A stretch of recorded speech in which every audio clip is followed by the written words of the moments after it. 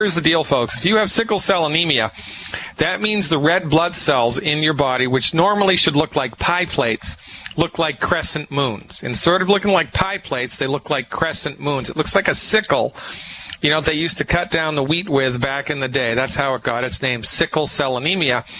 And when you've got a lot of red blood cells that are sickle-shaped instead of pie-shaped, as they're tumbling through your blood vessels, you can imagine what those sharp little edges, what type of pain that can generate. So normally, Derek, right, people that are suffering from sickle cell anemia have these things called sickle cell crises. Couple, 3, 4, 6, 7 times a year.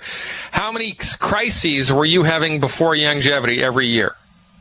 Well, I was having probably not major crises. I would say two probably major that would put me in the hospital, but minor ones that would sit me down and sometimes make me go home from work early, a week or every 2 weeks.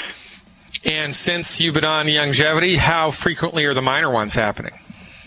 Well, I had a real minor one about 2 weeks ago, 2 or 3 weeks ago. It was so minor, I left work at 11, sat down, and I was up at 3 o'clock feeling like nothing was wrong and chopping wood the next day like Daniel Boone. Well, but the last time, so before longevity, you were having minor events about once a week, and since longevity, you're having minor events once a year? Probably about once, maybe twice a year, but it's so minor, it's like I can actually just sit down in a chair sometimes and then get up and then have fun. Well, all right, so that's a big change, right? From once a week to once a year. What the heck? And it's kind of just a non-event, right? Right. All right, so it's interesting, right? So in any event, remarkable positive improvement in the last 12 months since you've been giving your body the nutrition it needs to have healthy, normal red blood cells, right? Exactly. I mean, there's no way without the tangy tangerine and the selenium and the other things, the OsteoFX and the EFAs, there's no way I could eat 2 meals a day ongoing. There's no way I could play basketball like I'm in my 20s and like I actually can play. There's no way I can chop trees and wood and do all the things I do, ride bikes like I'm competing and still be fine. I mean, it just doesn't happen until longevity came along. It's remarkable, and this is a testament to good, new-fashioned medical nutrition. And this is the thing that I'm going to riff on right now. And you can forward this to the person that needs to listen to this.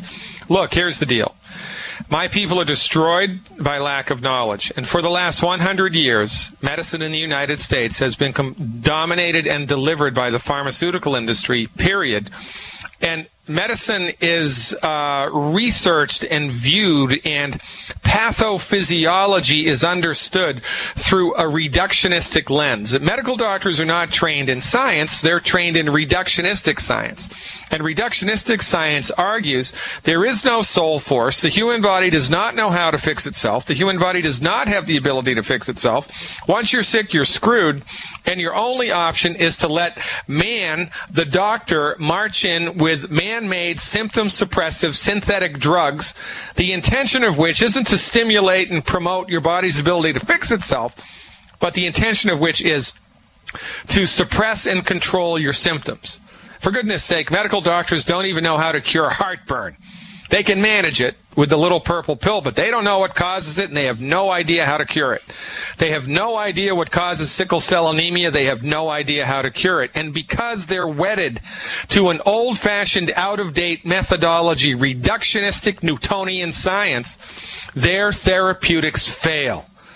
And so now they've failed for 100 years, and so now instead of looking in the mirror, taking the log out of their own eye before they try to fix the speck in their neighbor's eye, instead of doing that, instead of looking at their own methodology and saying, what are we understanding that's wrong here, they're all about the gene studies. Now, it's got to be genetic. Even though James Watson, the guy that discovered the structure of DNA, or at least who was credited for discovering the structure of DNA, for goodness sake, came out, human genetic material, he discovered the structure of it, published it. Came out about 6 months ago and said genetic research is a dead end, shouldn't be done. It's given us nothing, no tangible results, and the pathoneogenesis of illness is biochemical. It ain't genetic. But the MDs are pig-headed, and they're on this track. They're on a track, and they're never, ever going to get off of the track, because getting off of the track would mean that they have to admit their own incompetence, and that is never going to happen. 500,000 people died from Vioxx, and nobody went to jail. And they continue to try to develop pain medications of the same ilk. 500,000 people, you kidding me? If you have sickle cells in your blood, it's not because you have a bad gene. It's not because you have an autoimmune disease. It's not because you have a voodoo curse. It's because your body has lost the ability, has run out of the raw materials to manufacture red blood cells the way that nature and God intended it. So what do? We provide your body with the raw materials that it needs to optimize its function and health. For goodness sake, you take better care of your automobile than you do of the human body. You change the oil every 3 months. You take it in for a tune-up once a year. They change out all the fluids. You do not give your body the nutrition that it needs, and it breaks down for lack of nutrition. And then you go to a pig-headed, old-fashioned, pharmaceutical centrist MD. They throw a drug and a drug and a drug and a drug and a drug and a drug and a drug, and then you suffer and die.